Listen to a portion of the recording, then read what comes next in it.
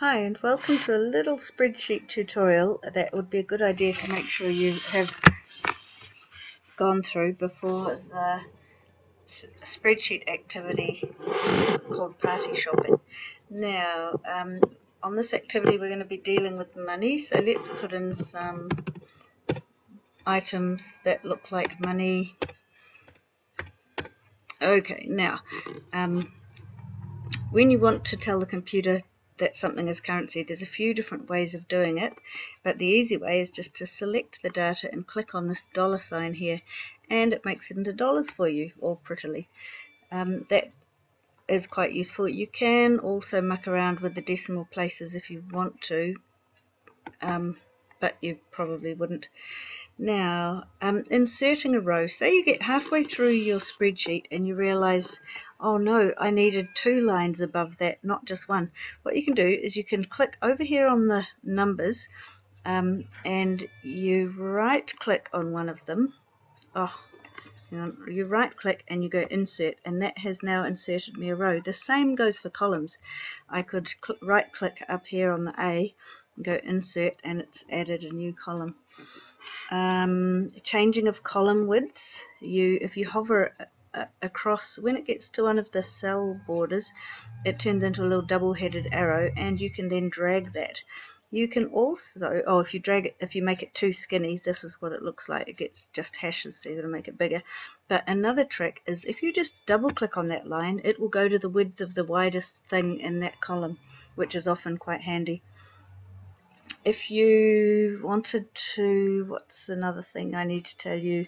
Oh, say you were doing a graph. Now for this, I'm just copying and pasting. Say I was doing a graph, and in my graph, I didn't want to graph. I'm graphing 2 columns just to make a line graph. And say I wanted to graph that one and that one. That's really easy. I just select them both side by side and click on the insert chart button, but sometimes they're not beside each other, they're not adjacent. If you needed to do that, say I wanted the first column that has numbers in it and this one here in column E, you'd select the first one, then you'd hold Control key down and go over and select the second. That's how you select 2 non-adjacent columns that aren't right next door to each other. The last thing is how to view your spreadsheet in formula view. Now that won't work just yet because I have no formulas, so how about I go and put a formula in here. Oh, what about a nice easy one? I'll just get the sum of, the sum of those. Yep, that'll do. And then in this one I'll go that minus that plus that, enter, and in this one I'll go that times that, enter. Okay. Now at the moment I'm just seeing the results of the equations. The only place I can see the equations is up here once I've clicked on them.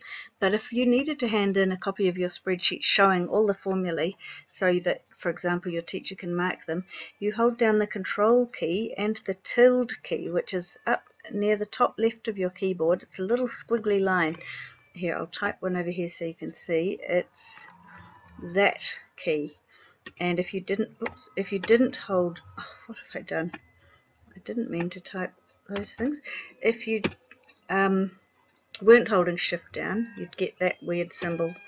I don't even know what that is. Anyway, on my keyboard it's to the left of the 1 key. So to get all the formulae to show, I'm going to hold Control and click on that tilde button.